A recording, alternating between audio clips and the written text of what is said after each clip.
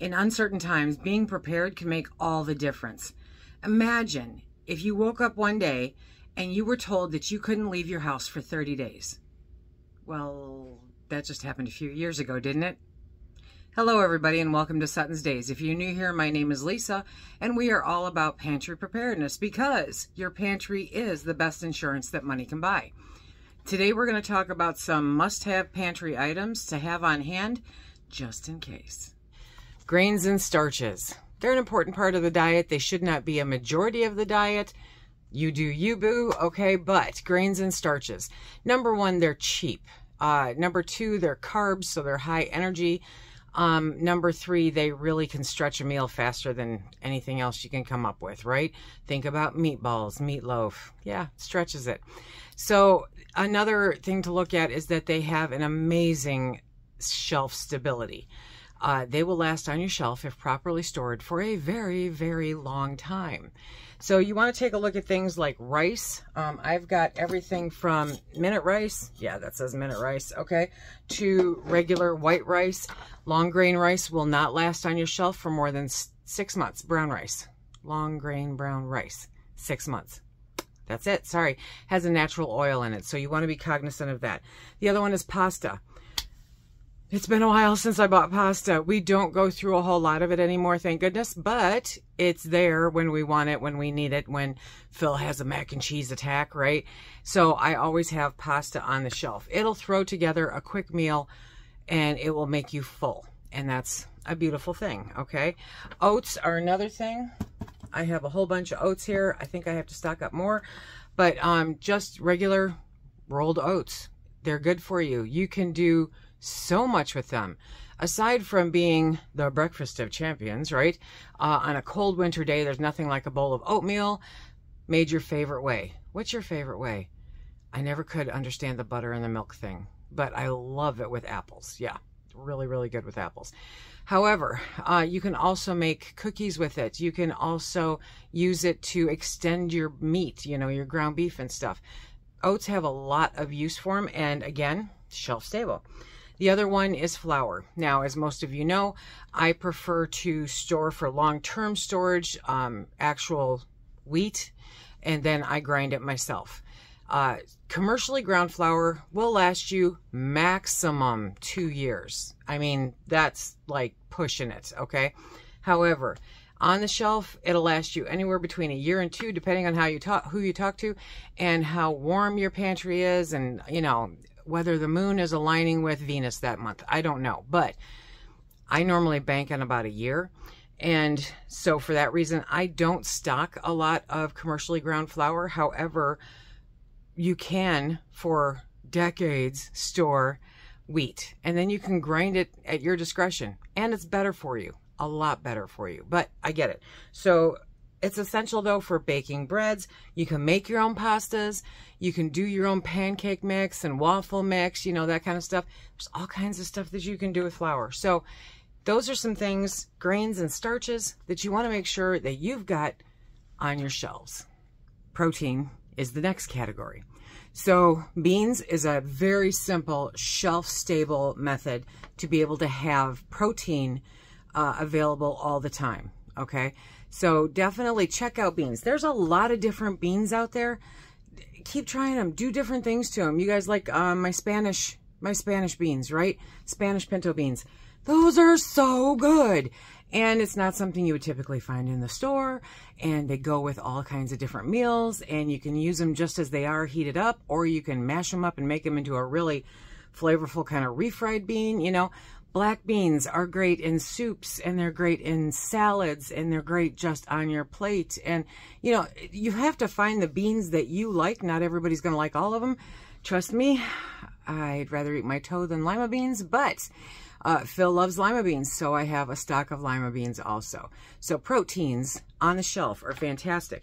Another thing to consider is nut butters. Now, those have a not long shelf life, okay? So they're good for about 1 year or so on your shelf, and then they'll start to separate, and then you just have to beat them up, and they're good, okay? But I wouldn't buy, like, you know, 40 jars of Jif unless you have 10 kids. So do what's best for you, but nut butters are fantastic. You can also get the powdered peanut butter also. So they have it at Walmart, they have it on Amazon, they have it in a number of different places. And we have really, really come to enjoy it. Phil puts it in his protein shake in the morning. I use it in breads and different things, you know, baking. I even got my grandson hooked. It's a great thing. And then nuts and seeds, not shelf stable. Nuts and seeds are something that you want to keep in your freezer if it's long term, okay? If it's anything more than 6 months, basically, you want to keep them in the freezer. That's the way to make sure that they last the absolute longest. Somebody's going to go, I've had pecans on my shelf for 3 years and they still taste good. Okay, yeah, no. You need to get your taste checked, okay? Because they go rancid. They have a natural oil in them and they go rancid. And oh my gosh, that taste is off. What does it taste like? It's off. It's just not right. And when you taste it, you'll know. And when you put it into your brownies, you'll go, whoa, that doesn't taste right. Okay. So those need to be put into the freezer. Almonds, walnuts, chia seeds, flax seeds, you know, they're all nutritious and they all are great additions to meals, to different breads or, you know, puddings or anything like that. So these are all great proteins to give some consideration to when you are building up your pantry. If you eat them today, if you have allergies, don't stock them. Next category is canned goods. Wah, okay. And not necessarily all home canned. Yeah, it's good, it's great. You know, can everybody do it? No, everybody can't do it. So the idea is canned goods. So you want to look at canned vegetables. I mean, your green beans, your corn, your peas, a variety of whatever you eat. Keep them on the shelves. Your spinach, you know. I find it much more economical to buy commercially canned spinach than to do it myself. It's a lot of work for a little bit of reward. But if you do can it, whew, hats off to you. But seriously, all the canned goods, okay? All your vegetables, no matter what they are, as long as you eat them. Do a basic, there's 52 weeks in a year, so figure at least 52 weeks you're going to be going through. Well, you know, at the end of the day, to get through an entire year, you're going to need a can of vegetables a day. 365. A can of vegetables a day. On the leap year, take the day off, okay? Have something. That's the easiest way to figure out. And then how many vegetables do you use? That's where the fun comes in, okay? That's where the fun comes in, because you go, okay, I like beets and green beans and corn and carrots and this and that and that. Okay, so say you come up with 14 different vegetables. You know that you're going to need at least 26 cans of each vegetable so that you have a vegetable every single day of the year. Right? Yeah, that's it. I mean, a week's worth of vegetables is 7 cans of vegetables. Now, again, I'm talking about like 1 or 2 people, okay? So if you have a larger group, then do the math for that. But that's exactly how easy it is to break it down. 365 days out of the year, 52 weeks out of the year, 7 days in a week. Go from there. Canned fruits. Canned fruits are Look for options packed in water or juice for a healthy, sweet treat. See, to me, fruit is kind of like a dessert. So, you know, it's a good thing to have around. It's a good thing to take care of that sweet tooth if you get it. There are all kinds of ways to look at it. Figure out how much fruit you eat a year. And then, or a week, not a year, a week. And then break it down from there, okay? Then how much would you need for a week? How much would you need for 3 weeks? How much would you need for 3 months? How much would you need for 6 months and a year? And move it around, okay? What different fruits do you like? What do you only eat seasonally? I only eat pomegranates like once or twice a year. I only eat watermelon in the summer.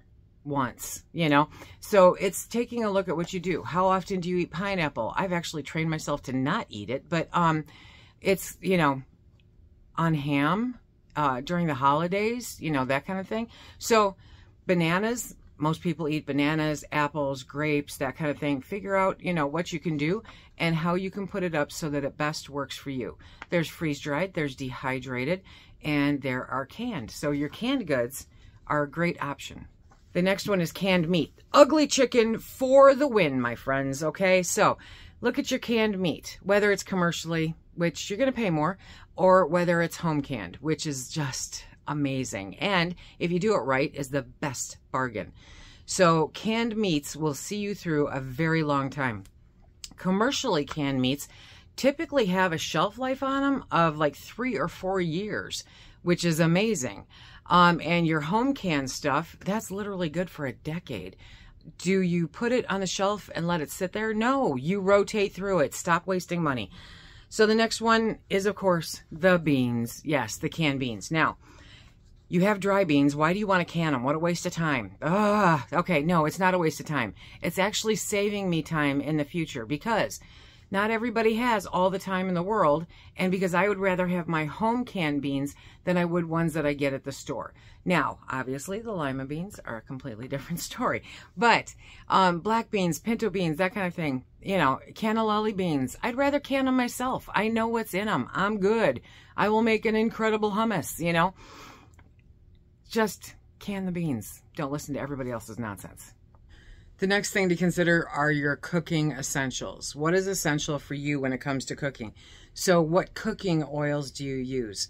I always have a plethora of olive oil in the house because that's primarily the oil that I use. Coconut oil, vegetable oil, whatever it is that you use, okay? You want to make sure, but understand that they recommend that it does not last much longer than 6 months. Now, again, take it with a grain of salt. I have had olive oil last perfectly well for over a year. So play it by ear. Don't buy a ton of it unless you use a ton of it, okay? We don't fry anything here, so I never have to have a whole bunch of anything, you know, built up for that. And I know coconut oil, a lot of people go with that, but olive oil is my oil of choice, and avocado oil is my second. So they don't have a super long shelf life, but long enough to see me through some difficult times, right? Then there's also lard and tallow that are options, but neither one of those are really shelf stable for the long term. I'm more familiar with lard. Obviously, I raise pigs. So I have an entire drawer in my freezer that is devoted towards holding the lard that I've rendered. Keep it in the freezer. Crisco, I think, will last forever, but I'm not entirely sure what it is. What is lard? It's kind of like the real version of Crisco. What is tallow? It's the beef version of lard. So, cooking oils, they're really important. Spices and seasonings, okay? Because they make life better. I mean, a lot better. A lot better. I vacuum seal them in the jars. You want to make sure they're airtight. If you have a lot, you can put them in Mylar with an oxygen absorber. They'll last a long time, a really long time. I've had cumin for a couple of years now. So, you know, as long as they're airtight and away from light and heat and moisture, they'll last you a good long time. So spices and seasonings. Remember salt. I literally buy salt 50 pounds at a time. How often? About once every 5+ years, okay? I mean, you know, we don't use a lot of salt. Primarily when I'm using salt, it's with baking that I do. And that doesn't often stay in the house. Have different kinds of salt depending on how you use it. I've got regular iodinized salt, I've got canning salt, I've got kosher salt, I've got sea salt, I have black pepper, I have rainbow pepper, I have, you know, whatever. So whatever you use, stock up on it, and, you know, it doesn't hurt to be redundant as far as the types. Is there a huge flavor difference between the rainbow pepper and the black pepper? No, but one's pretty, okay? Anyway, vinegar. Vinegar will last a very long time. I do recommend that you pay attention to the percentage on it. You want 5%. You do not want 10%, people. You don't even want 6%. 5%, okay? Apple cider vinegar and white vinegar are great for cooking. They're great for preserving, and they're great for cleaning. So you want to make sure that you've got those around. Now, the other reason I'm sitting in front of this shelf right here is because we're talking about baking supplies. So your yeast, essential for making breads and other baked goods, you know, of course, unless you're the sourdough queen, then, you know, you don't need it. But yeast is good to have. Sugar and honey, both of those, if stored properly, will last a lifetime, literally a lifetime. So stock it up. I mean, I buy at least a quart of local honey every single year. I think I'm just now emptying a jar from 4 years ago. We don't use a lot of it, you know. It lasts a good long time. So I know the price is kind of, you know, but good local honey, real honey, not necessarily your little brown bear dude in the store. And then just plain white sugar. Just store it properly and you're good to go. The other one is baking powder and baking soda. Those have a finite shelf life. Well, baking soda does not. Baking soda will last quite a while. Baking powder has a finite shelf life. So you want to look at how much you actually use and don't go crazy stocking it up. I mean, I got, you know, I got a jar of it and it lasts me well over a year. So at some point or another, it will stop being effective. And somebody, I'm sure, will throw it in the comments section down below on how to make your own either baking powder or baking soda. I don't remember something about putting it in the oven. I don't remember because I can buy it cheaper than I can waste the time. So baking supplies. Okay. The next one is, snacks and treats. I know, snacks and treats. Now, if you're going to go for long-term, here's what you want to do. Go as natural as you can. So they talk about crackers and rice cakes. Yeah, who doesn't love to have some oyster crackers with their soup, or, you know, maybe a little bit of peanut butter on a saltine cracker, or some cheese and meat on a Ritz cracker or whatever. That's great, but those don't have a long shelf life. You will find stuff all over the internet with people telling you, oh yeah, just vacuum seal them in a half-gallon jar and they're good for years. No, they're not. Because I believe those. I tried it. And it's, when you open the jar, you get the distinct odor of paint thinner, okay? They go rancid. It's just the nature of the beast. If you want long-term, learn how to make them. It'll do you much, much better. But for short-term, they're great to have. They're convenient and they're comforting, you know? So crackers, rice cakes if you do them, dried fruits. Those are the good snacks to have, right? So your cranberries, your dates, your raisins, your golden raisins, your cherries, your, you know, all of the dried fruit, apricots, figs, whatever. Those are fantastic to have. Not only are they great in baked goods, you know, but they're really good for just snacking on. Check those out. You do not have to vacuum seal them. You just put them in an airtight container. They have too much moisture naturally still in them to vacuum seal safely. So don't vacuum seal them, okay? The next one is chocolate. Because it's chocolate. Hello. Let's talk a little bit about dairy and dairy alternatives, okay? Powdered milk is an excellent substitute. I was doing something yesterday and I went into the fridge to grab some of Phil's milk and I went, there's no milk in here. And he didn't tell me that he was out. So I had to go digging and found myself some powdered milk and I used that to make what I was making. It's there. It's always there. It's available and it's easy and it's shelf stable and life is good. I think the average is about 10 years. It's good if you vacuum seal it, keep it in a nice, dark, cool, dry place, you know, and then, yeah, it's good for 10 years. So definitely look at powdered milks. It's not, you know, all brands are not created equal. There are some that are better than others. Personally, hey guys, Thrive Life has it on sale for 50% off right now. It is an amazing dried milk. It is so good. I've also heard of Nido being very good. I have not tried it. I'm not a milk drinker. And then, you know, basically whatever you can get your hands on. But low fat, no fat is the best. High fat does not last long on the shelf. The next one is shelf stable almond milk or soy milk. You're seeing a lot more of these, and it starts with a G or something like that. Anyway, you can normally find them like even at the Dollar Tree, and they hand them out quite often at the different food banks. So take a look at those. I hear they're just as good. My grandson did a taste test for me, and he said it was just tasted like milk, Grandma. Okay, great. So, you know, it's a great thing to have on the shelf for an emergency. Again, it is not a set it and forget it. Those are typically good for about a year on your shelf. The other one is cheese, because cheese is life. It is the culinary glue, okay? Cheese means everything. So make sure you're stocked up on cheese, not to the effect that you won't use it and it'll go bad. Honestly, the more that you are at the original state of the cheese, the longer it will last. Most of your shredded cheeses that come pre-shredded in a bag, I know they've got some kind of coating on them. Honestly, I believe it's cornstarch. But anyway, to keep them from clumping. But even then, even then, they will start clumping and they will start turning green after a time. But I have a brick of cheddar cheese in my refrigerator drawer. It's not frozen. It's the refrigerator drawer. It's been there for 6 months. It has not changed colors. It has not done anything. I keep it airtight. When I need it, I go whack off a piece and I vacuum seal it again. And yeah, it will last a good long time if it is as natural as you can be for cheese, okay? Shred yourself. It's a pain in the whoozy whatsits, and nobody knows that better than I do, okay? But, it will last longer.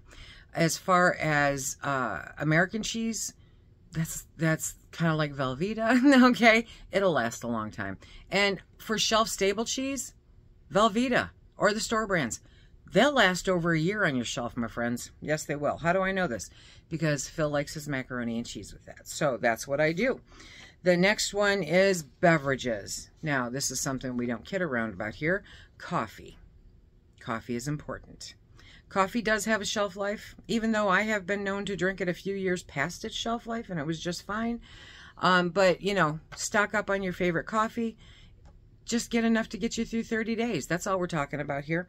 So coffee and tea, they're essential for keeping spirits up. Yes, they are, and providing a sense of normalcy. They also make you warm when it's cold outside. Shelf-stable juices. You can can juices, your own, so that it's just that fruit juice in there. And it's really good. There's all kinds of shelf-stable juices. And electrolyte drinks, I prefer stocking the powder or making your own as opposed to buying like Gatorade, but some kind of electrolyte drink, because it's easy to lose those electrolytes, even when, especially when it's warm out. So you want to make sure that you have what you need to make sure that you're staying balanced and everything's working the way that it is. There are comfort foods, and then there are comfort foods. My comfort foods are foods that I make myself, that are homemade, that are just soul warming, that bring back good memories, or fill you up, or just make you feel good on a really cruddy day, but there are some emergency comfort foods. So instant noodles, quick, easy, comforting during stressful times. Canned soups and stews. Absolutely. Absolutely. I mean, you don't have to can it all yourself, but I mean, honestly, I beg anybody to make a better split pea soup than I do. Okay, so I've got them on the shelf. Split pea soups. You can do it yourself. You can buy it. Instant mashed potatoes, or instant any potatoes. Yeah, I get it, but they're simple and they're satisfying as a side dish. And during a really bad emotional time, they could be an entire evening instead of a bottle of wine. You know what I mean?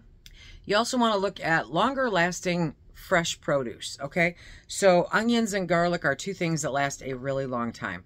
Definitely adds flavor to many dishes, stores well for weeks if you like them fresh. I also keep it freeze-dried and dehydrated. I have many varieties of onion and garlic put up because it's a must-have for almost everything. Potatoes and sweet potatoes will last a very long time. They're filling, they're versatile. They can be stored in cool, dark places, okay? And then carrots and cabbage.